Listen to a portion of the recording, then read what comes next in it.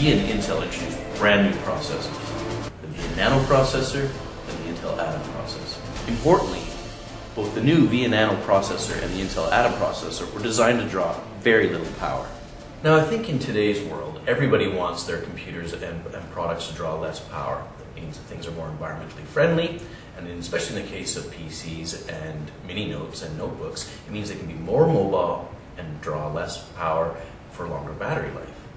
While the VIA Nano processor and the Intel Atom both draw very little power, I guess a key question for consumers, of course, will be, what's the actual performance like? Video playback is something really easy for consumers to see the actual difference in performance of their CPU, especially when it comes to high-definition 1080p video.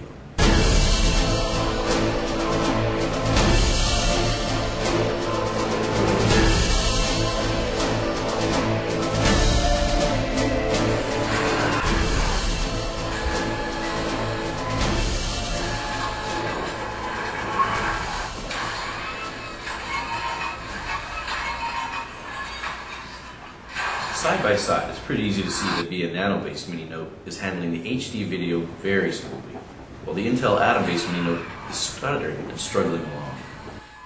The VIA Nano processor comes in higher SKUs than the 1.3 GHz processor used in this comparison, all the way up to 1.8 GHz at present, which will provide you even better performance. But it's important to note the compromises in performance users can expect if they buy products using Intel's highest Atom SKU with 1.6 GHz.